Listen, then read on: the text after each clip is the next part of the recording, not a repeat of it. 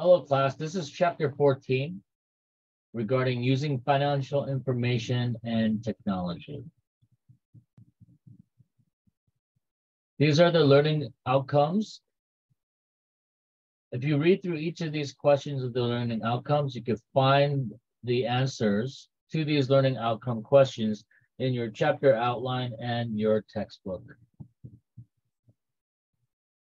This is an exhibit of 14.3, the accounting system.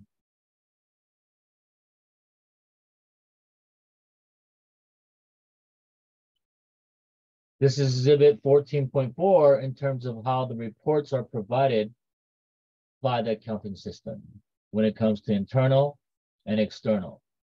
Internal reporting related to manager accounting talks about sales reports, operation costs, and detailed financial reports within the company, basically telling you how the company is doing internally and the operations. The external reporting in terms of financial accounting is giving a balance sheet and income statement and statement of cash flows. This gives an idea for investors whether they want to invest in the company or not, giving the investors your financial health, the big picture of the company. Is it making a profit? For section 1 of the learning objective or learning outcome, why are financial reports and accounting information important and who uses them? These concept checks, as you read through the chapter, you'll find the answers to these. And also, not only that, again, refer to the chapter outlines. This is a video on GAAP versus IFRS. Let's take a look at this video. US GAAP versus IFRS. US GAAP, United States Generally Accepted Accounting Principles. IFRS, International Financial Reporting Standards. US GAAP and IFRS are the two main accounting standards in the world for use by publicly listed companies. US GAAP is developed by the FASB, the US-based Financial Accounting Standards Board, headquartered in Norwalk, Connecticut. IFRS is developed by the IASB, the International Accounting Standards Board, headquartered in London, United Kingdom. US GAAP is obviously the standard in use in the United States, a country with a highly diverse and very large economy and a very long history of an active market for buying and selling stocks and bonds, where companies need to synchronize the way they report financial results to investors. How many countries use IFRS? The self-proclaimed global standard for global markets, the global solution for a global need. Take a guess. Here are some maps of various parts of the world with countries that require IFRS in red and countries that permit IFRS in green. According to the IFRS Foundation, 144 jurisdictions in total now require the use of IFRS standards for all or most publicly listed companies, whilst a further 12 jurisdictions permit its use. So 156 countries in total. The European Union adopted IFRS standards as the required financial reporting standards for the consolidated financial statements of all European companies whose debt or equity securities trade in a regulated market in Europe, effective in 2005. In Japan, voluntary adoption is allowed since 2010. But no mandatory transition date has been established. China has continued to amend Chinese accounting standards so that its principles are generally consistent with IFRS. Indian accounting standards are based on and substantially converged with IFRS standards. So if US GAAP and IFRS are different accounting standards, should this topic only be interesting for accountants? Quite the opposite. Of course, accountants, CFOs and finance directors need to have the most in-depth knowledge of how accounting standards work, but many others should have at least a high-level understanding. It is essential for any investor to understand how US GAAP and IFRS work. It is very important for anybody comparing the performance of companies, business leaders, stock market analysts, business developers, marketing leaders. There are several high-quality documents that can help you understand similarities and differences between US GAAP and IFRS in great detail. the 52-page SEC document from 2011, or more recent publications like the 51-page document from accounting firm Ernst & Young, KPMG's 515-page handbook, Deloitte's 72-page publication, and PwC's 237-page guide. Or maybe get a high-level idea first by watching this Finance Storyteller video. Let's take an example in the oil and gas industry. The income statements of ExxonMobil and Shell. Both companies report their financial results in US dollars, the currency of choice for transactions in the oil business. That should make the comparison easy, right? Revenue at the top, $279 billion for ExxonMobil, $388 billion for Shell. Net income at the bottom, $21 billion for ExxonMobil, $23 billion for Shell. Now that we have found those two key numbers of revenue and net income for both companies, we can jump straight into financial ratio analysis for this year, trend analysis over the past 3 years, etc., right? No. We could be comparing apples to oranges. ExxonMobil prepares its financial statements based on US GAAP. Shell prepares its financial statements based on IFRS. If the standards you apply are different, the calculation of a number like net income is different. We have no indication what Shell's net income would have been under US GAAP, nor what ExxonMobil's net income would have been under IFRS. Comparing ExxonMobil to Chevron, US GAAP to US GAAP, is apples to apples. Comparing Shell to BP, IFRS to IFRS, is oranges to oranges. But sadly, comparing the financial performance of ExxonMobil to Shell is not possible without a lot of rough estimates, wild guesses and disclaimers. Is there any way of finding out exactly how much the difference is between US GAAP and IFRS for one and the same company in the same year, for example in the area of profitability? I have searched far and wide, but have only found one recent example of a company that provides a recent reconciliation between their US GAAP and their IFRS numbers. One company, ASML, the world's leading supplier of semiconductor manufacturing equipment and the innovator behind ever-advancing lithography systems. ASML shares are listed for trading on Nasdaq and Euronext Amsterdam. They publish an annual report based on US GAAP, as well as an annual report based on IFRS, and the reconciliation between the two. In both 2016 and 2017, IFRS net income for ASML was higher than US GAAP net income by around $100 million per year, a difference of around 5%. Specifically for ASML, there are two main differences. The way development expenditures are treated under US GAAP, fully charged to operating expense, versus IFRS, capitalized and then amortized, and the way income tax expense and deferred tax assets are recorded. This is a very small sample, one company in one specific industry. The same or different elements of the US GAAP and IFRS accounting standards may cause differences for other companies. Who knows? Why is it not easy to find more examples of companies that publish their financial results for both US GAAP and IFRS? There surely must be more companies like ASML that have a dual listing. In other words, companies that have their shares listed in the US, NYSE or Nasdaq, as well as somewhere else in the world. Yes, there are plenty of those companies, around 500 to be more precise. Under the current rules of the United States Securities and Exchange Commission, SEC, foreign issuers, corporations incorporated under the laws of any foreign non-US country, are allowed to use IFRS financial statements in their registration statements and periodic reports. This saves foreign issuers a lot of time, money and effort, as they don't have to prepare dual annual reports under both US GAAP and IFRS. But it's not great for global comparability. In addition, in November 2007, the SEC unanimously approved a proposal that no longer requires foreign registrants to reconcile their financial statements with US GAAP, as long as they use IFRS as issued by the International Accounting Standards Board.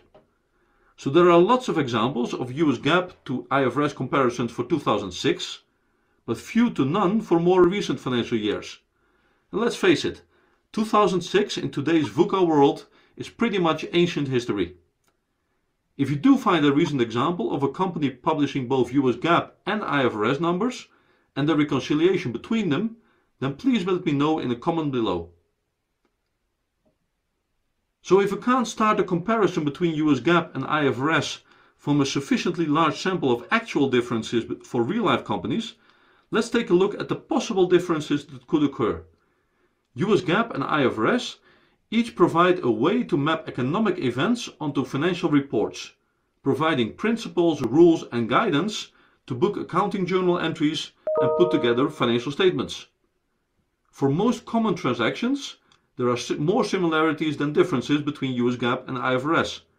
However, it is important to realize that significant differences in treatment can and do occur. Some differences are cosmetic. If we compare the balance sheets of two companies that we discussed earlier, ExxonMobil and Shell, we find that ExxonMobil, US GAAP, lists assets from most liquid to least liquid, and Shell, IFRS, lists assets from least liquid to most liquid. A cosmetic difference. You just have to look in a different place for the information you need. What is more worrisome is substantive differences. Differences in the way revenues and expenses are recorded in the income statement. Differences in how assets, liabilities and equity are valued on the balance sheet. And differences in how cash flow items are classified on the cash flow statement. Let's zoom out to the big picture on US GAAP versus IFRS. US GAAP is mostly rules-based, while IFRS is mostly principles-based. What does rules-based versus principles-based mean? Here's a metaphor that viewers with children, or those that grew up with a brother or sister, might relate to. The two ways to run a family. Some parents use a rules-based system. They tell their kids which behaviors are allowed and what is prohibited. You can't kick or punch your brother or sister, but you may give him or her a hug. Other parents may use a principles-based system. In this family, we are nice and friendly to each other. Is rules-based better than principle-based, or is principles-based better than rules-based? I don't think one is better than the other. Each has advantages and disadvantages. With rules, you try to provide clarity and be specific. The more specific the guidance, the more consistent the application, right? Or not quite. Unfortunately, in the case of families, by making a list of rules, you might also encourage children to try things behind your back as a parent. Kids might test the limits of the rules, and your list of rules is probably never ever going to be complete to describe each and every possible interaction between siblings. An equivalent of this in the US GAAP accounting standards is the use of bright lines. When the FASB specifies a percentage as a minimum or maximum for applying a certain rule, companies might adapt their behavior to just meet the minimum requirements, complying with the letter of the standard, but not necessarily with the spirit of the accounting standard. With principles, you leave a lot of room for interpretation. Different people might each have their own subjective interpretation of the principle. Opponents of principle-based structures would say that the lack of detailed rules might lead to more abuse, and in a business context, to different interpretation for similar transactions. Neither system will be perfect, and it is not easy to find an optimal mix between rules and principles that works best. A rules-based standard like US GAAP is definitely more sizable than the principles-based standard like IFRS. Estimates of the size of US GAAP versus IFRS vary from 7,200 pages of US GAAP when printed versus 1,300 for IFRS, to 25,000 pages of US GAAP to 2,000 pages for IFRS.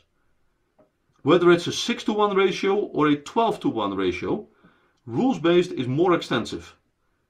This remains one of the criticisms of US GAAP by practitioners, a standards overload with too much detail and a high level of complexity. It is important to understand that both US GAAP and IFRS are changing over time. New industries emerge, new types of transactions occur, and the thinking about how certain economic transactions need to be treated accounting-wise changes. Some years, big impact changes in the standards occur. In other years, the number of changes might be large, but the impact fairly low. and sometimes things are fairly quiet in the area of standard setting. So even if you compare numbers for one and the same company over a large number of years, you might be comparing various types of apples. An interesting question is whether US GAAP and IFRS will converge, grow more close, or diverge, grow further apart. The FASB and IASB have been working together over the years to try to develop common standards in various areas. A success story in convergence between US GAAP and IFRS is the new standard for recognizing revenue from contracts with customers, ASC 606 in US GAAP and IFRS 15 in IFRS, effective 2018. With the exception of a few fairly minor areas, the new model eliminates many of the existing differences in accounting for revenue between the two frameworks. As revenue is, for most companies, the biggest line item in the profit and loss statement, it is great for comparability if recognition of revenue is synchronized between the two accounting standards. A project with mixed results is the new standard for leasing, ASC 842 in US GAAP and IFRS 16 in IFRS, effective 2019. While both new standards basically require lessees to recognize right-of-use assets and lease liabilities on their balance sheets, there are significant differences between the standards. The new standards narrowed the differences but did not eliminate them. What are some examples of areas where US GAAP and IFRS could yield very different outcomes? Measurement, recognition and valuation of financial instruments is one such complex area. Valuation of inventory is another, with the question whether to LIFO or not to LIFO as a central theme. LIFO is acceptable under US GAAP, but prohibited under IFRS. Inventory value on the balance sheet tends to be lower under LIFO, last in, first out, than under FIFO, first in, first out. Therefore, cost of goods sold tends to be higher under LIFO than under FIFO, and profit tends to be lower under LIFO than under FIFO. This might sound like a trivial matter, but it makes a major financial difference. For all companies in the US that still use LIFO, to change to FIFO could generate a one-time taxable profit of tens of billions of dollars. So will listed US public companies ever be required to or allowed to transition from US GAAP to IFRS? It was certainly hinted at and discussed in the past. The SEC and Financial Accounting Standards Board, FASB, have been hesitant to relinquish control over accounting rules. There may be more convergent projects in the future, maximizing similarities and minimizing differences, which effectively brings US GAAP and IFRS closer. But a full transition? I think that the US adopting IFRS is as likely as the US converting to the metric system. Possible, maybe even advisable, but very unlikely. Want to learn more about business, investing and finance? Then subscribe to the Finance Storyteller YouTube channel. Thank you. Okay. These are some questions to consider regarding US GAAP versus IFRS. Concept check 2. Here is the accounting cycle exhibit. Look at the steps 1 through 6. Concept check 3. Here's a video on data analysis. Hands up if you've heard the term data analytics in conjunction with the accounting profession. We're hearing it more and more in terms of the skills we think accounting students and accounting graduates need to succeed in the profession. So in today's video, I'm going to talk about what is data analytics, why it's important for your career, and free tools, software, and courses that you can use to skill up in this particular area. Let's get into it.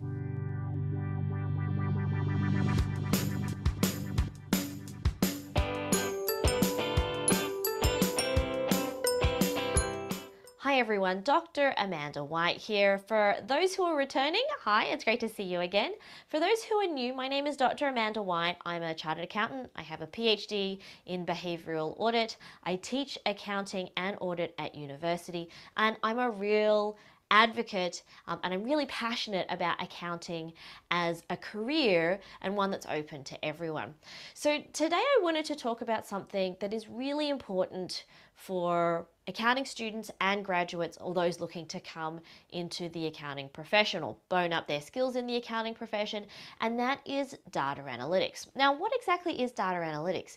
It's really using financial and non-financial data to help companies make better decisions. Now, you might be thinking, hang on a second, haven't we already been using data in accounting forever?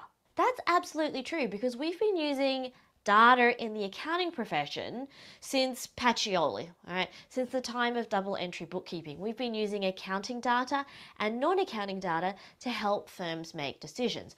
Now, why are we talking about data analytics today when we've been doing it all this time? Well, really, it's the significant volume of data. We're certainly hearing the words big data, or if you're in the United States or North America, you'll hear big data. That is really what's changing things. We're collecting data and it's accessible about all sorts of different things: buying habits, web browsing habits, where we're making our phone calls, what we click on Instagram, what goes in our shopping carts. So there is so much data available now because of the computerization of systems. Now, I'm going to put a link here to a great video by Professor Julie Smith-David. She is one of the pioneers, really, in this area. She was talking about big data, and Professor Bill McCarthy from Michigan State University have been talking about computerization and accounting data and all of that for a really long time. But Julie has a really great video from an American Accounting Association seminar a number of years ago about big data, as the Americans call it, and why it's always been a thing for us as accountants. So for accountants, this is nothing new. We're just learning about different contexts in which it can apply. Now, of course, in terms of study options, you could choose to do an entire degree on data science, data analytics. Now, if you're going into that data science, data analytics area, there's certainly lots of programming. So most data analytics courses will get into programming in things like R and Python to be able to analyze data. But what I want to talk about today is really more the smaller scale free stuff that you can get into. Now, we can use all sorts of things and tools for data analytics. The simplest one is Excel. Everybody knows Excel, or hopefully you know Excel. There's certainly lots of channels on YouTube where you can learn about Excel, but Excel is probably the basic one. In terms of tools and free courses with Excel, I'm going to link you to Wendy Tietz. She is a professor at Kent State University in the US. Hi, Wendy. She and I are friends. She has a great little YouTube tutorial about how you can use Excel for data analytics. And check out her website as well. There's plenty of information there about how you can use to learn Excel for data analytics yourself. On top of Excel is a tool called Power BI, and that's developed by Microsoft. Now, Power BI on your desktop, a single individual license, is absolutely free. And if through your institution or through your professional association, you've got access to LinkedIn Learning, which is the new name for lynda.com, there's probably plenty of free courses that you can do inside LinkedIn Learning that will help you learn Power BI. There's also some Power BI for accountants that are out there. I'll put everything that I've found that's useful for you in the description so that you can go and check it out. But Power BI is free. It's really just an amped up version of Excel. Another option that's really popular these days is a product called Tableau. Now, Tableau does cost money, but if you're a student or you're an educator, you'll get a free 12-month license by writing to Tableau, providing them with your student details, and then they also have some training and tools and free courses that you can do to learn Tableau and its power as a data analytic and data visualization tool. Another piece of software that's really common in the audit space when it comes to data analytics is a tool called IDEA. And IDEA is not new. IDEA was a tool when I was an auditor more than 20 years ago, and certainly beefed up a lot since then, but it is the original data analytics tool for audit, besides the proprietary software owned by the Big Four and the second tier firms. IDEA is not easily available. Some universities will have licenses to IDEA through their institution, but there is the ability to actually contact IDEA and the company that makes IDEA Caseware if you're a student, to be able to get access to a student license and free student training resources. That's something worth looking into if you're specifically looking at a tool that a lot of audit firms do use. The next tool I have for you for learning about data analytics is an absolutely free, I said it, free virtual internship through KPMG and a program called Inside Sherpa. You'll get an idea of KPMG's data analytics methodology. It's a free online course, so you get a little certificate of completion at the end, and that's open to everyone, anyone. You don't need any special software for it. It's all contained within the website. Inside Sherpa offers virtual internships on all sorts of different things so that you can try and gain some experience if you can't actually get off campus and you're a student, or you can't get into an audit practice. Now, that's not quite the same as real hands-on internships, but it's a really good place to start. The very last item I have for you in the free ways to learn data analytics is PwC's Coursera course on data analytics. Now, that course is free to audit. And audit just means you get to sit in, do the exercises, but you don't get any feedback. Of course, if you want to do the assessments, you can pay for that to get a small micro-credential type of certificate that will show up on your LinkedIn Learning. Why is it important that we learn about data analytics? Well, we know that data is going to drive more and more decision making. It's going to go into algorithms that will help predict what we need to buy, where we need to go, public transport, schools, health, help us identify disease outbreaks. So data and the use of data is becoming ingrained into everything that we do every day. So from an accountant's perspective, understanding how to use the data we have access to help improve corporate decision making or non-corporate decision making if you're working for a social enterprise, that is going to be really important because more and more of accounting is becoming automated. We know that a lot of graduate positions are sort of shrinking in terms of numbers because of the automation of accounting. So we need to find other ways that we can add value to the business. And one of those ways is using data to help us tell a story. What has been happening? Where should we go? What could we do? So data analytics is going to be one of those really important tools for the future. Now, if you have any other good free resources for learning data analytics, I'd love to hear about them and I'll add them to my list here. But as always, if you haven't already, consider subscribing to get all the latest news and accounting content. If you thought the video was useful, I'd really appreciate a thumbs up. You can catch me on social media on Facebook and Instagram as Amanda Loves to Audit, on Twitter as Amanda's Audit, because I can't use Amanda Loves to Audit, it's too long. But otherwise, I will see you next time. Bye.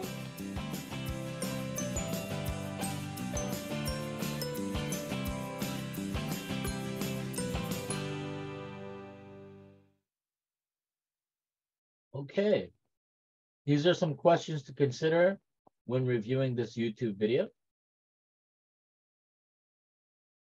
Table 14.1 shows the balance sheet of Delicious Dessert, a sample company.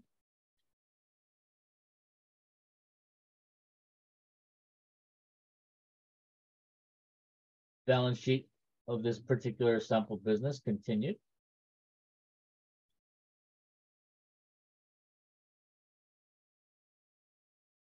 Concept checks for section 4 of the learning objective. A table regarding income statements for that same sample company, Delicious Desserts.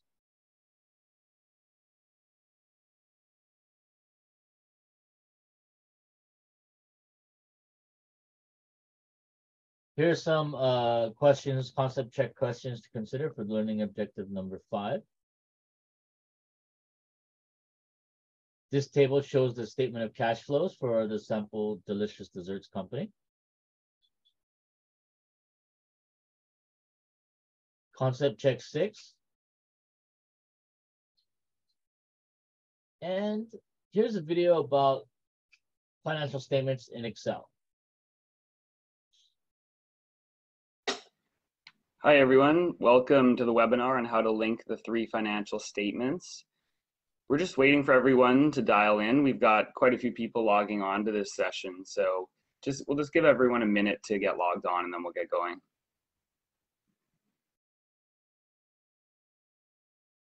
If you have any questions throughout the webinar, you can use the tool for Q&A to ask questions, and some of them I may answer as we go and the rest I may leave till the end, just sort of depending on the nature of the questions. But it looks like just about everyone is logged in now, so I'm going to get going. Thanks everyone for joining us on how to link the 3 financial statements in Excel. This is brought to you by the Corporate Finance Institute, and our mission is to advance your career. So everything we do is extremely practical and extremely skills-based so that we can teach you how to be a world-class financial analyst. The objectives of this session are a few things. First of all, let's just talk about why we would link the 3 financial statements together. What's the purpose of doing this? And then what's the best layout to do that? There are a few different ways to structure your model, and I'll talk about the pros and cons of different approaches to laying out your model. Then we'll break down the actual approach to linking the 3 statements. It's a bit of an iterative approach, as there are steps that you can only do after you've completed other steps, so you sort of have to go back in this circular fashion. And then I'm going to do a live demonstration of linking these statements in Excel. So this whole session will take about 45 minutes with at least about half an hour of Excel work. Just quickly before we get started, we assume that you have a basic understanding of accounting in taking this webinar. If not, we do offer a free accounting fundamentals course on our website. We also assume that you have a basic understanding of reading financial statements and interpreting them. And again, if not, we've got a free course on our site that will teach you just that. And finally, Excel skills. We will be using some Excel shortcuts, formulas, and functions. So if any of these are new to you or you want a refresher on them, please just take our free Excel crash course. It's jam-packed with all sorts of tips, tricks, shortcuts, formulas, and functions. All right, so let's talk about why we would link the 3 financial statements together. It's really the building block of all other financial analysis. Before you can do anything else, you need the income statement, the balance sheet, and the cash flow statement all linked together and dynamically flowing. As soon as that's in place, you can start to do financial analysis. You can test scenarios, you can look at ratios, you can look at profitability metrics, all sorts of things. And then above your financial analysis, you could look at layering on a discounted cash flow model where you'd be valuing the company. You could get even more advanced by looking at an M&A model where you've got 2 companies that are going to merge, and you would look at pro forma metrics like accretion and dilution. And then you can get into scenario analysis and sensitivity analysis. So really, this is just to say that the 3 statement model is the foundation. That's why we're doing this webinar today for free, is we want to make sure everyone has a solid understanding of how to link the statements. And from there, you can progress to more advanced types of financial models. So there are 2 standard layouts when it comes to a 3-statement model. The first one is based on multiple tabs. So you'll see on the bottom here, we've got different sheets for the assumptions, the income statement, the balance sheet, the cash flow, and supporting schedules. This is a very traditional way of laying out a financial model. It's common practice to do it in this fashion. But the problem with doing it in this way is that one thing is linking can be harder because you have to go between worksheets to link your formulas. And the other thing is, if the model becomes very large and it's a very complicated business, there may be too many worksheets and it may get too complicated. So our preferred method is to use a single tab model. And you'll notice in this screenshot here, we just have one worksheet in the file. And instead of organizing everything horizontally, like on the left example, we've organized everything vertically. So you have your assumptions at the top, then your income statement, balance sheet, cash flow, and supporting schedules. This would make an M&A model much easier because you could have each company on its own worksheet.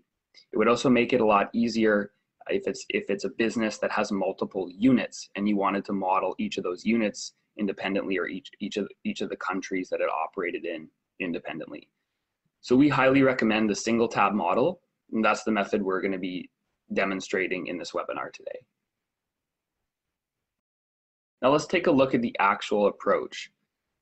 There is an iterative approach to linking the statements. You can't simply build them from top to bottom. You start with revenue and work your way down to EBIT on the income statement. However, you're going to run into a problem with depreciation and interest, as you won't have the assumptions in place that you need to know what those expenses are. So at that point, you move down to the balance sheet. On the balance sheet, you can do AP, inventory, and AR. Then you're going to get stuck with PP&E, so you go to a separate schedule where you model PP&E on its own. And then you can get into the financing and capital structure, where we make assumptions about debt and equity. When the PP&E schedule and the capital structure schedules are finished, then you can go back to the income statement and plug in depreciation and interest and finish off the income statement. Then you can go to the balance sheet and finish that off, and finally do the cash flow statement. So we're going to be working through little sections of each part of the 3 financial statements, and then finally putting it all together at the end. With that, I'm going to flip over to Excel.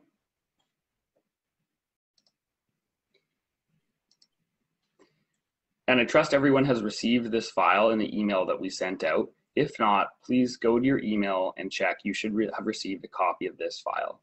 I'm going to quickly walk you through the layout. So we've got this single tab model. As you see, there's only one tab at the bottom here. It's organized by assumptions, income statement, balance sheet, cash flow, and supporting schedules. So in the assumptions area, we've got these numbers here that are going to drive the forecast of the model. And they're based on looking at what the business did historically in this section here. So we've got the historical section, and then to the right of it, the forecast section. We can then open up the income statement. These are the historical numbers for this company. We simply took their financial statements and typed them into Excel. We can then see their balance sheet below that. Again, these numbers are blue because that indicates that they're hard-coded numbers. They're not formulas. Finally, this company's cash flow statement is published here. And then below that, what's not an actual statement, but just some working information, is these supporting schedules. So there's a working capital schedule, a fixed asset schedule or depreciation schedule, and then debt and interest schedule. So what we're going to do now is we're going to go through and build out each of these sections one by one to fill in the forecast of this model. So we'll start with the income statement. We'll do this top section. Then we'll get down into the balance sheet and we'll focus on these working capital items. Then we'll move all the way down to these supporting schedules and fill those in. Back up to the income statement to do interest and depreciation, taxes, then back to the balance sheet, and you get the idea. So this is that iterative approach that we spoke about earlier, where we can only do things one at a time. So let's start with revenue. If you have this open, please work along with me. Otherwise, you can just watch my screen. But we're going to calculate revenue based on a year-over-year growth rate. So it's going to be equal to prior year revenue times 1 plus some growth rate. Cost of goods sold is going to be a function of revenue and a cost of goods sold margin. And then gross profit is going to be equal to revenue minus cost of goods sold. So with those in place, I can fill them right with Control R. If you want a review of these Excel shortcuts, please take our Excel crash course. It's free, and it will teach you how to quickly fill things in just the way I am. So that was fairly straightforward. We've got a growth rate assumption for revenue and a margin assumption for COGS. Then we get into the expenses. So we've said that salaries and benefits is a fixed cost. It's not a percentage of revenue. So we simply link to an assumption that has a dollar value. Same with rent and overhead. We've said rent and overhead is going to be constant over time. It's not going to grow with revenue. So we put those in place and we can fill them right with Control R. But then we get down to depreciation. And you'll notice in the assumptions that depreciation is based on a percentage of property, plant, and equipment. Or it could be a more complicated form of depreciation like straight line. But we've said, okay, it's a declining balance, whatever type of depreciation assumption you want, it's going to be a function of property, plant, and equipment. So we're kind of stuck. And then interest here, we also can't complete because interest is dependent on the debt balance, and we don't have anything on our balance sheet yet. Taxes we also can't do because we don't know what the earnings before tax are. So we're kind of stuck here. So now what we do is we go down to the balance sheet and we say, okay, we can model accounts receivable, inventory, and accounts payable because we have revenue and cost of goods sold already in place. So accounts receivable is simply the percentage of revenue that's left unpaid at the end of the period. So our accounts receivable is going to be based on revenue multiplied by the assumption we have for the number of days receivable or outstanding divided by 365 to convert it to dollar value. So that would be our accounts receivable at the end of the period. We can also calculate our inventory because we have an assumption about inventory turns, and inventory is a function of cost of goods sold multiplied by the average days that it takes for our inventory to turn over, which in this case we're saying is 73 days, divided by 365. So we multiply the cost of goods sold by the average inventory days and then divide it by 365 to get this dollar value of inventory. So I can fill those right. So just to review this because it's not the most intuitive, accounts receivable is a function of revenue because we've recognized revenue for this business, but we have not necessarily been paid for all that revenue. And if we have 18 days on average that it takes to receive our revenue as actual payment, then we can multiply revenue by 18 divided by 365. So that's the proportion of the year that's unpaid at the end. For inventory, we do the same thing. We take cost of goods sold and multiply it by the days that it takes to turn inventory divided by 365. Okay, now we can move down and do accounts payable as well.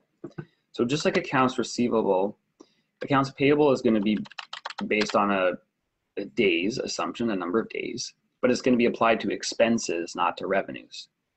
So the expenses that we will assume that we have payable terms on are cost of goods sold. There could be some other items on the income statement that have payable terms, but for simplicity's sake, we're just going to assume that cost of goods sold is the only thing where we have payment terms. And we'll say 37 days is what we take to pay our bills. So we'll multiply it by 37 and divide it by 365. So that's the percentage of cost of goods sold that are unpaid for at the end of the year. So I can fill that right. So at this point now, we've got our working capital completed with our accounts receivable, our inventory, and our accounts payable. We've kind of chipped away at what we can do on the balance sheet. And once again, we're kind of stuck though, because we don't know what property, plant, and equipment is going to be. We don't have a debt number, and we don't have what we need to finish this section either. So we're kind of stuck. So this is where we now continue to move on. We don't get discouraged, even though we don't have those numbers. We just move on down, and we'll build some schedules at the bottom here. These are very simplified versions of the schedules you would build for an operating company. Typically, there would be a lot more detail here, but what we can do is, first, let's do our property, plant, and equipment schedule. So what we have here is an opening balance which is the same as last period's closing balance. We add to it by spending capital on PP&E, either buying additional equipment or investing in the existing. And then we deduct from it with depreciation. So let's fill in this schedule. We call this a corkscrew calculation because it pulls the numbers through like a corkscrew shape. So the opening balance is equal to last period's closing balance. The additions are up in the assumption section, where we are adding this number here in the form of capital expenditures to our capital asset base. And then we're saying that depreciation, and this is just a very basic assumption, we're saying that depreciation is a function of the opening balance times our depreciation rate, which we've said is 40%. Now, in reality, you may have a more detailed schedule than this. There may be a more complex calculation, but for illustrative purposes, this will show you how to connect the statements. So depreciation is 40% of the opening balance. So then we get our closing balance, which is opening, plus our capital expenditures, and then minus our depreciation. The closing balance is what we need to put on the balance sheet. So once we have that filled, we can select all this area and press Control-R to fill it right. Let's also build out the debt and interest schedule. So it's a corkscrew calculation again, just like the depreciation schedule. So our opening balance is equal to last period's closing balance. There's no time difference between these two. And then we have an assumption about any debt that was either repaid or additional debt that was borrowed. So this assumption here is any principal repayments or additions to our debt balance. The closing balance is simply the opening plus any issuance or repayment. And then we calculate our interest expense, again, a very simple assumption, that is the opening balance times the interest rate. Now, there's all sorts of additional complexity you could add here. Of course, the opening balance is not a true reflection of what the total balance was throughout the entire year. But for simplicity's sake and to complete this model, this is a great way to do it. We avoid circular references or any other issues that more complicated schedules create.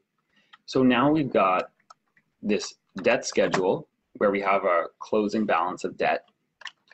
We've got our depreciation schedule where we've got a closing property, plant, and equipment value. And that allows us to go up and complete part more of the income statement and balance sheet because we were missing these items earlier. But before doing that, let's quickly fill in this working capital schedule as well. This will help us on the cash flow statement because we need to take the changes in working capital to adjust our net income to get operating cash flow. So just as a quick recap, if accounts receivable goes up, that indicates we have not been paid for more revenue that we've recorded. So if accounts receivable goes up, that's going to be a drain on our cash flow. Same with inventory. If inventory goes up, presumably we've paid for that inventory, so that's also going to be a reduction of cash. Accounts payable works in the opposite direction. With accounts payable, if accounts payable goes up, that means we have not paid bills. So that's a source of cash. If our accounts payable went down, we would lower our cash because we cleared out all those bills that we owed. So that's the quick recap on changes in working capital. So all we need to do here is just link to the balance sheet where we've already calculated accounts receivable. Inventory is right below that, so I can copy the formula down. And then accounts payable, I can link to the balance sheet right there. So to calculate the net working capital, I'm just going to copy this formula over. I take accounts receivable plus inventory minus accounts payable. I get my total net working capital. But what I need to know for cash flow calculations is the change in net working capital, not just the total balance. And that's what this line below is calculating. It's saying what has been the change in net working capital over this period, and that impacts my cash flow. Because as you will see here, AR has gone up, so that's a bit of a drain on cash. Inventory has gone up, also a drain. But accounts payable has gone up, which is an offset. So the net effect is actually very small. There's just a very small increase in working capital. So with this in place, I can press Control R to fill that right. So our supporting schedules are done here. And now we can go back up to the income statement. And you'll remember where we got stuck here with depreciation and interest and taxes. Well, now we can fill those in because we have depreciation down in this schedule. So I can go to my depreciation assumption here, J94, and press enter. I can also pull forward the interest expense that's down in this debt schedule. So here's my interest expense in J101. And then I can take these two rows and selecting the area and pressing Control R, I fill it right. These formulas down here, total expenses and earnings before tax, these can actually just be copied over since we had them in those other cells. So we're simply copying over the total for expenses and then taking the difference between gross profit and expenses here to calculate earnings before tax. With earnings before tax in place, I can finally calculate our tax expense, which is EBT times the tax rate assumption of 28%. Again, just a disclaimer, this is a very simplified approach to calculating taxes. There are all sorts of nuances with current taxes and future taxes, etc. But for now, the exercise is to complete the 3 financial statements. So we're going to keep all of our assumptions very simple. And we can now complete this income statement here with a very simplified approach to taxes. That gets us to net income. So that's great news. We've got the income statement done. But if I go back down here, still quite a few holes on the balance sheet. And of course, the cash flow statement is completely empty. But let's chip away here. We've built this property, plant, and equipment schedule down below. So we can now fill in the PP&E line on the balance sheet. So let's go down to our PP&E schedule. And we can select the closing balance for PP&E right here. And I'm going to fill that to the right. With that in place, I'd also like to take this subtotal here of total assets and fill it to the right. So now this is all linked up. Cash is going to be the very last thing we do. This will be our final piece that tells us if the model's working or not. So we're going to save that. But scrolling down here, we know that we've got the debt schedule now. So I can fill in debt. So I'm going to go down to the debt closing balance, J100, and just link that in. I can then also copy across this subtotal. So I'm filling all these right with Control R. So now what I've got here is liabilities completed because of our debt schedule and our accounts payable that we calculated earlier. But then we've got equity capital. Okay, let's move on. You can watch the remaining about 20 minutes of this video. It's a long video. Here is a disclosure of ratio analysis for the company Delicious Desserts. And if you look at this formula, you could see how to calculate the current ratio, the asset test ratio, net working capital, and the profitability ratios. Now, you'll learn a lot more about these ratios in detail if you take accounting, financial accounting. And I think that might be a good class to kind of understand the analysis of numbers and what they mean. Section 7 of how can ratio analysis be used to identify a firm's financial strength and weakness. This is a learning objective number 7. Here are some concept checks related to learning objective 7. Remember, again, if you look at your chapter outlines, you can see the information regarding these questions. Here's some information about tools. If you click on these hyperlinks, you could take a look in detail from the textbook. Here's a video.